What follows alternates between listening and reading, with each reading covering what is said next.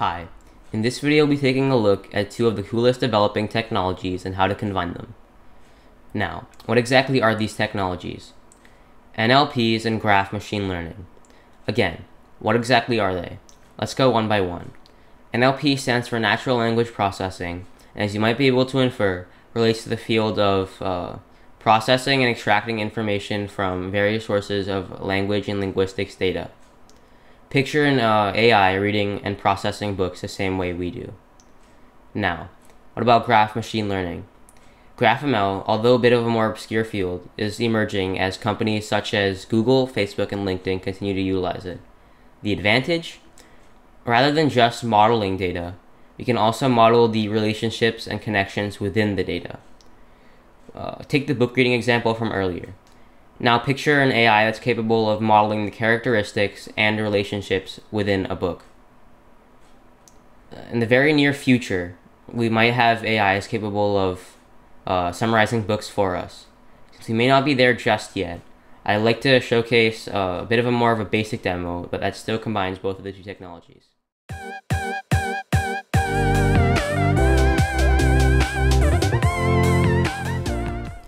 To start, I'd like to give a basic overview of the workflow. The objective will be visualization of natural language through a graph database.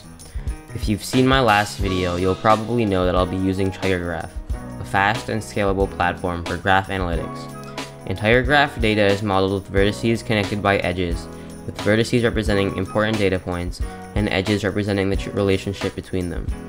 First, I'd like to show you the text we'll be processing and projecting. Cristiano Ronaldo is a Portuguese footballer who plays as a forward for Juventus. Now try to picture for yourself how you would model this excerpt as a graph, and you have a rough idea of what the demo consists of. For natural language processing, I'll mainly be using the Spacey engine, although the popular NLTK library can also be used for accuracy improvement. That last sentence probably sounded an awful lot like gibberish. The Spacey engine is used to recognize entities such as people or organizations, like in this case Cristiano Ronaldo and Juventus, and understand what the text means as a whole, while NLTK has built-in functions to improve the accuracy and performance. For example, NLTK can be used to group together similar words called lemmatization, or eliminate unimportant words, which are called stop words, that detract from the meaning of the text. Since the data being processed here only consists of one sentence, this functionality may not be necessary here, although I've still kept the code present in case it can provide benefits. Spacey then performs entity recognition, identifies the entities present in the sentence. Using noun chunks, Spacey performs dependency parsing to make sense of the text. After all the NLP stuff is done, the next part is visualization in TigerGraph. To do so, I use TigerGraph's Python library or Python package to connect to a free TigerGraph database. With a bit of crawling around the documentation, I figured out how to use GSQL operations to create vertices and edges and graphs. To see the demo in action, we'll first want to head over to the TigerGraph cloud and start up our instance.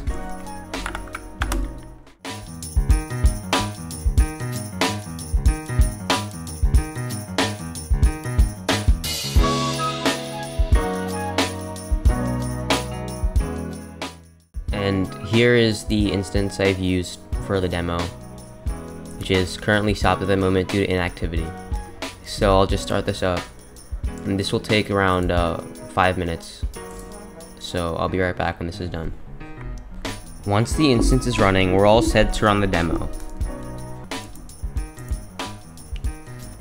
I had set up an Anaconda virtual environment for all the necessary packages, so that's what I'll be using.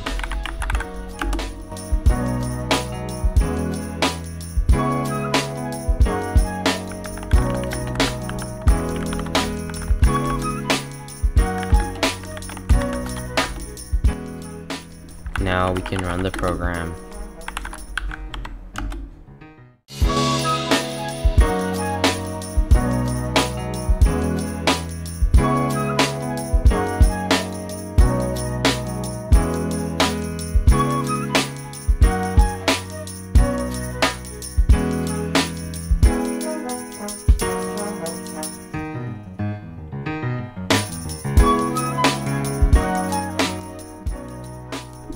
here it lists the entities, which are Cristiano Ronaldo, person, Portuguese, NORP, Juventus organization. It does list the main subject, which again is Cristiano Ronaldo, and it created a vertex Ronaldo for Ronaldo. It created a vertex for footballer, which is an attribute, and it created a vertex for forward, which is another attribute, and another vertex for Juventus, which is another attribute. And then once all the vertices are created, an edge type, an undirected edge from each attribute to the main subject, which is Ronaldo, should also be created. And now we can go into Graph Studio, reload the page, and it should have created a graph. In this case, yeah, it's created a graph called Ronaldo graph. And if we go into here, we can check out the design schema.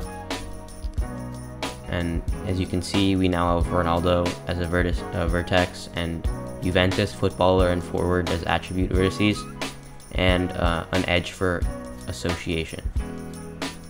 And there we go. That's the demo. Thanks for watching. If you have any questions, feel free to leave a comment. Until next time, bye.